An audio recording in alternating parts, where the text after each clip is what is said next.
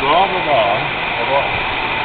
Okay, explain, please, for the viewers.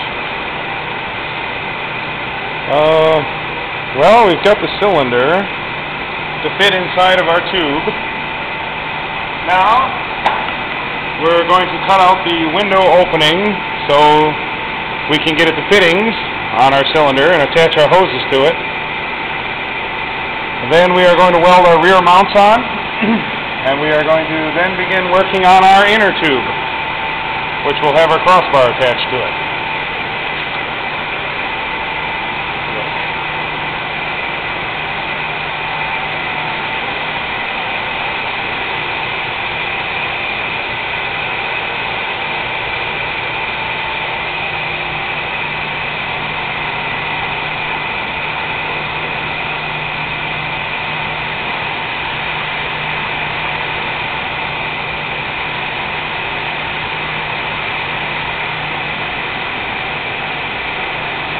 And here we are drawing with a pencil.